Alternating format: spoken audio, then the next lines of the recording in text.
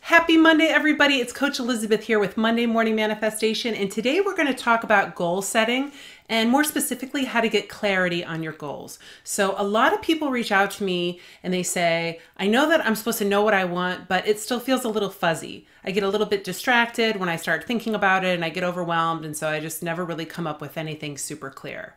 So I thought today it would be great to talk about how at least I've gotten clarity in the past, as well as how clients of mine have gotten really clear on what goals they want.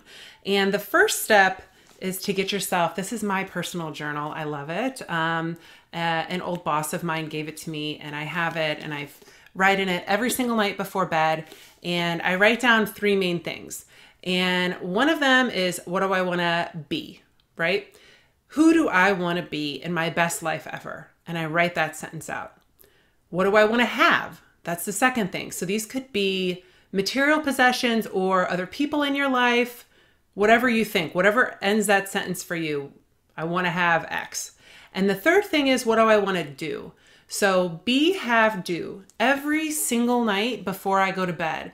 And I also will take a look at it in the morning as well, just to kind of get my day started off right. But you guys, it's really a powerful thing when you sit down with a pen and a piece of paper and you have to finish those sentences.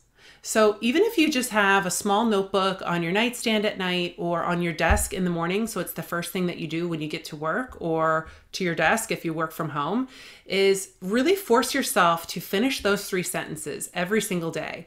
And I personally love to keep it in a journal because I can go back and look at what my goals were from 3 months ago, 2 months ago, and a lot of times they're very different. And these can be small goals. This could be, I want to get up and walk 2 miles today. I want to get my steps in, or I want to eat clean, or it could be, I want to start my own company within 5 years. But whatever those three things, the be, have, do are, try to be as specific as possible. And it's okay to let them fluctuate and change throughout the day or the week. But it really, just the practice of doing this will start to bring clarity into your life on what road you really want to take. What is your purpose? Who do you want to be? What are you here to do? Are you here to serve others? And which I think we all are.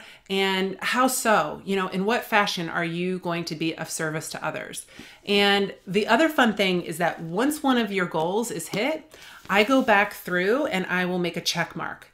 And that's really, I think, a way to show gratitude to the universe and appreciation to yourself that you set a goal and either the universe provided it for you, it helped you attain it, or you personally manifested and took action and made that goal a reality, no matter how big or small. Because once you get momentum going, watch out, you'll be unstoppable. And the things that will come up in your life and manifest in your reality will be amazing.